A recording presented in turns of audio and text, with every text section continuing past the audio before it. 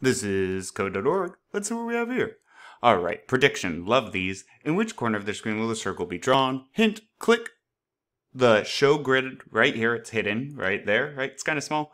And you can find the exact coordinates on the screen. Now keep in mind, I'm going to think through this. We'll talk about it. This is my answer, not yours. Make sure your answer is in your own words because plagiarism. And I'm a teacher. I can find this. Your teacher can. All right, but let's talk about it. Let's think. This is important. So X position's 300. Now I have my grid on, but if X is 300, if I put my mouse over the screen, it's almost hard to see it so small, at least for my eyes.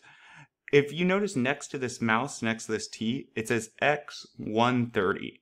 Well, that's actually the X position where my mouse is. So down here it says X is going to be 300. Okay, well wait a minute. Oh, let me move over. Yep. So up and down is Y. That doesn't affect X, but left and right does. And so it's right about there. Now my Y is, what's the Y? 100. Let's see where that is.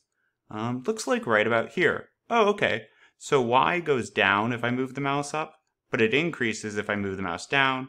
X decreases this way, increases that way. Regardless, right about there it looks like if I put the mouse. Now, these are variables. So that means X position, anywhere you see that in the program, the computer now says, what's that? Oh, 300. What's the Y? Anywhere you see that, the computer says, what's that? 100. So now if I look at line 4, what I think will happen, ellipse. Okay, it's going to draw ellipse. Where? Well, what's the X position? And again, the computer says this and says, what X position? What the heck? Smack.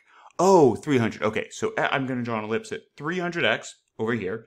What's the Y? What's that mean? Smack. 100. Oh, 300x, 100y. I think it will put something out right there. So the top right.